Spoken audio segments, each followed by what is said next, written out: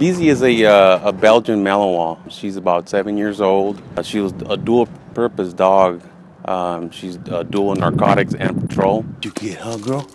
What'd you get? Nothing? She's there to protect me. We've had the chance over the years to apprehend people who have fled in one form or another. Her mere presence is what assisted in the apprehension. A lot of times the dogs are able to locate them a lot faster than we can, mainly with their noses.